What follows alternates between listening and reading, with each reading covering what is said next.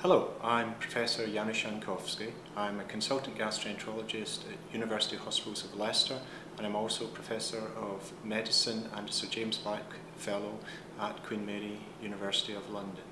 I'm wanting today to tell you about BADCAT, which stands for Barrett's, Dysplasia and Cancer Task Force. This paper is coming out in gastroenterology. My purpose today is to tell you 4 aspects of BADCAT. Number 1, it's a systematic review, which means we looked at all the evidence available in Barrett's dysplasia and early mucosal cancer. This was very large. In fact, it's the largest systematic review that's ever been done in gastroenterology today. We looked at almost 12,000 papers. The number of people looking at these papers was also very large too. The paper has 92 authors.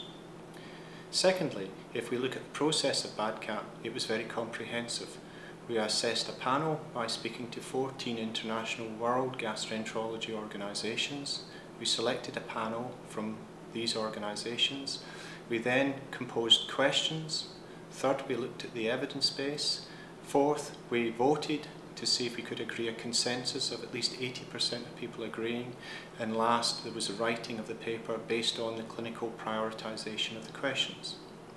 If we move on to the main results of BADCAT, there was 3 major features which we were able to agree on. First of all, we were able to agree that the quality of the endoscopes that we use should be good. And although this seems elementary, in fact, in several parts, even in the West, poor endoscopes are being used for diagnostic purposes in the upper GI tract.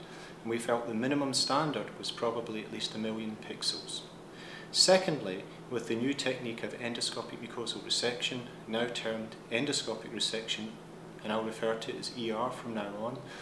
This is a very good technique, and we would encourage most units, and certainly all tertiary referral centres, to be adequately trained and to use this technique as appropriate in high grade and early mucosal cancer. The other feature of endoscopic mucosal resection that we agreed on is that we felt it was superior to surveillance with patients with high grade dysplasia or early mucosal cancer. And in addition, we feel that when endoscopic resection, ER, is used in combination with radiofrequency ablation, also known as RFA, there was a further technical improvement in the ablation of Barrett's mucosa. There was one area where we agreed there was an urgent need for research, and that was the use of adequately validated biomarkers in randomised controlled trials. Currently, all the evidence in biomarkers out there is only in 1 or 2 centres. We don't have multiple centres using biomarkers and validating it. And also we need to show the intervention of these biomarkers in randomised studies to show that they really work. So where does this take us? Well, is BADCAT as good as it gets in an evidence base? Well, there was 2 minor flaws which we believe the process could be improved on. First of all, we weren't able to perform a grade assessment in all the questions we performed. And this is essential so that you can quantitate how good the evidence is, because by and large the evidence base for BADCAT, even though we looked at all these papers, was still very poor. And in order to do that, you have to be able to formulate what's called PICO questions.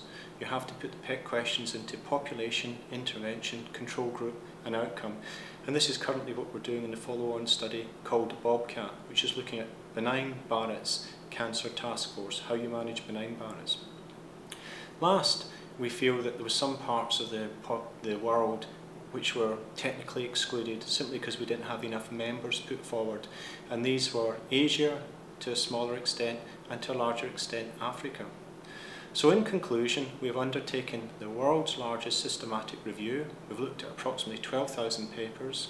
We've come up with an evidence base that should improve the management of Barrett's high-grade and early mucosal cancer. The evidence indicates that you should good quality endoscopes. You should be using endoscopic resection. You should be using it in combination with radiofrequency ablation, and we need more research in biomarkers. Finally, the BOBCAT process is underway and has been endorsed by the same organisations, and hopefully we'll give you an update on that later next year. Thank you.